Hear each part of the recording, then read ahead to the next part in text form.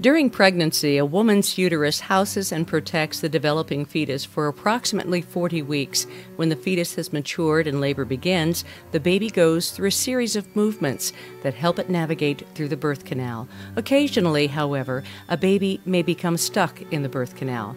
This may occur if the baby does not attain the proper position, if labor ceases unexpectedly, or if the baby is too large to fit through the birth canal.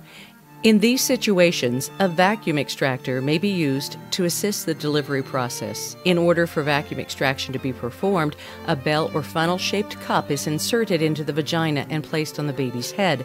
Suction is then applied to the cup using a manual or electric pump apparatus.